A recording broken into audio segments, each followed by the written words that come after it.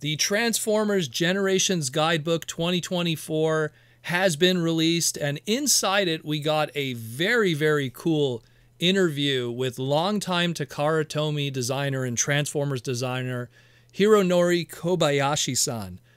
This guy has been within the Takara and Hasbro ranks for easily more than 25 years now, and he's, for most people, they know him as Mr. Masterpiece.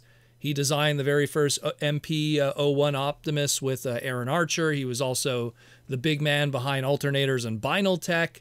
You know, big part of that legendary six-man team with Aaron Archer that kickstarted pretty much the whole Armada and Micron Legend universe, and was behind many of those designs and would go on to do stuff, of course, with the Unicron trilogy.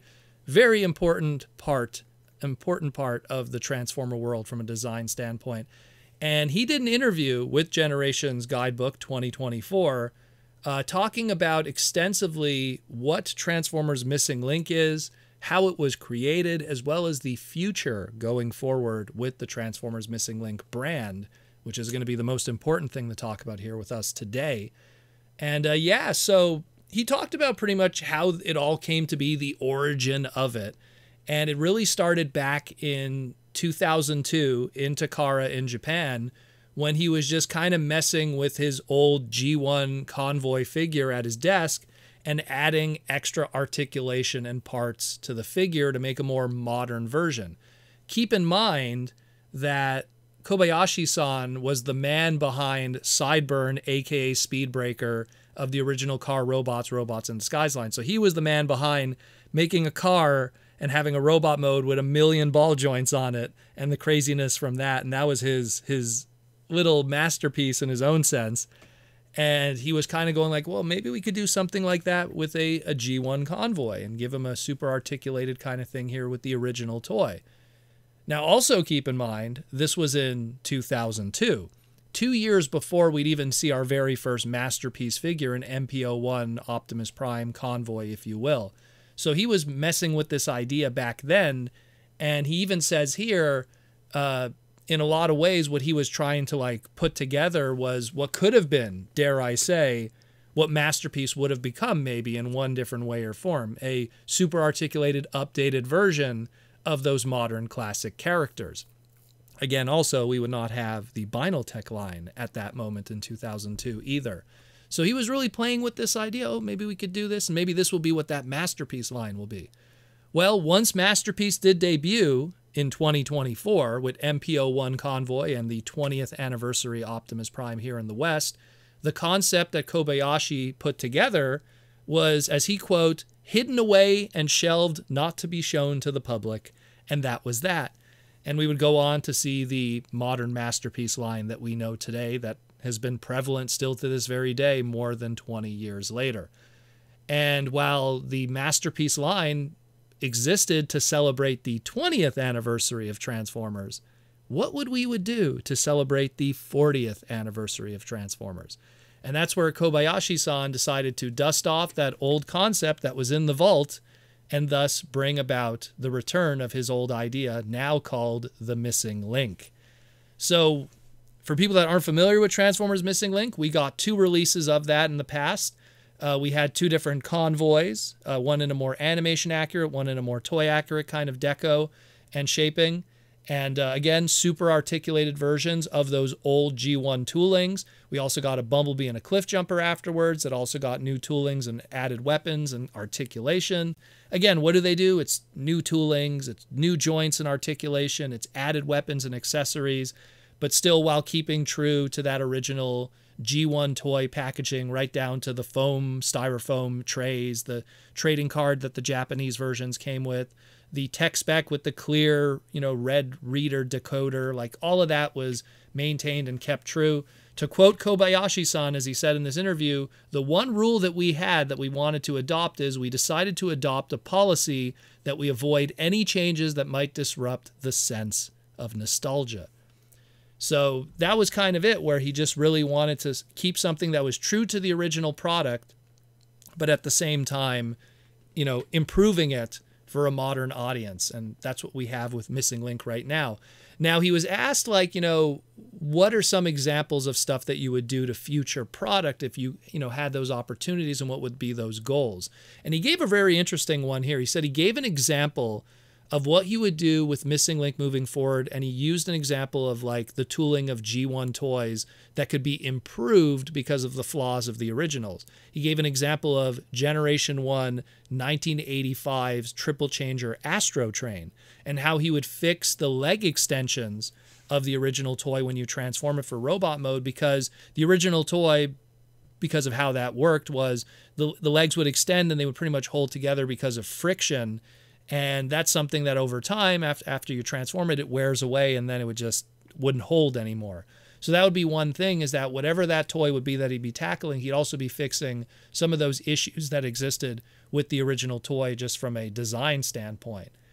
He said that he wants to keep the bots fun and simple to transform. He imagines, Optimus Prime would be your desk bot that you would keep on your desk, that you'd flip back and forth between modes. And the Bumblebee and the Cliff Jumper would be a pocket bot that you could keep in your pocket and take it with you and pull it out when you want to keep yourself distracted or something, I guess. So I kind of like that concept too. He sees this as the Convoy Optimus. He sees that as the final G1 convoy that you would need in your collection of that original G1 toy.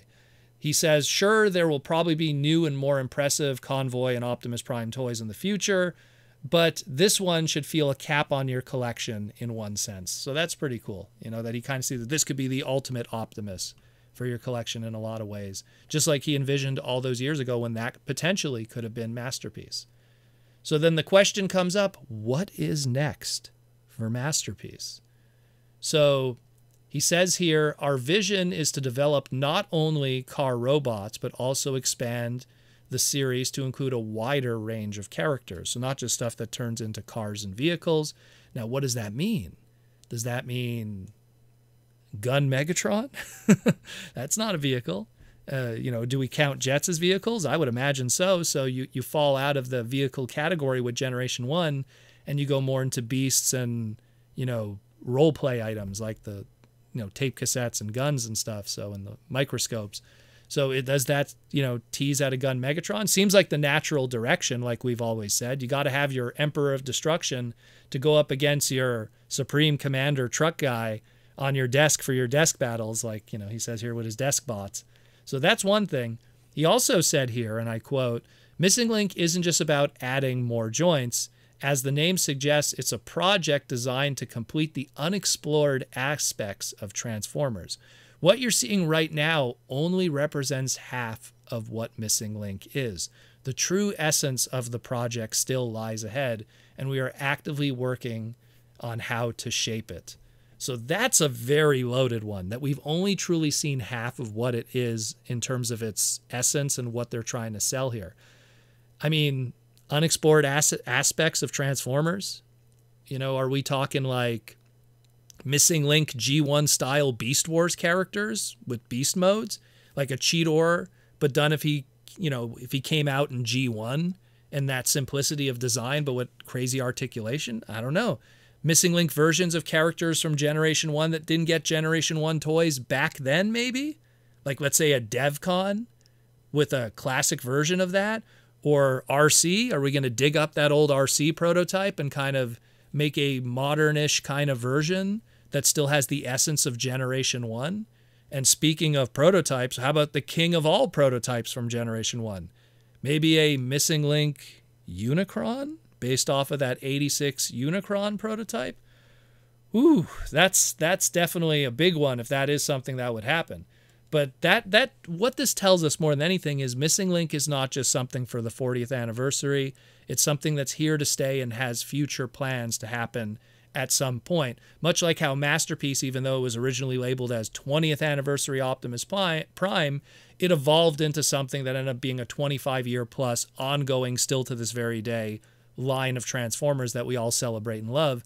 And it sounds like Missing Link is also going to continue that trend and be something that'll be moving forward for an alternative source of design and creativity, as well as a good place to stick some really good ideas.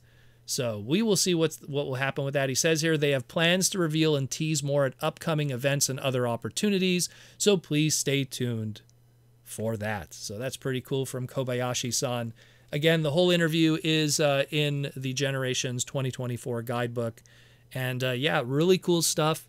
So let me know what you think about all of this. I mean, man, if we get like the Unicron, that's going to be crazy. That is going to be crazy. And then the Gun Megatron's a given. I mean, that's the one I feel like that's the natural direction for a missing link character. You got to go with the big bad to go with the big good. So let me know what you think. And thanks again for listening to the Transformer Slag podcast. And we'll talk to you very soon in the near future, because it's going to be a very busy week in the world of Transformers.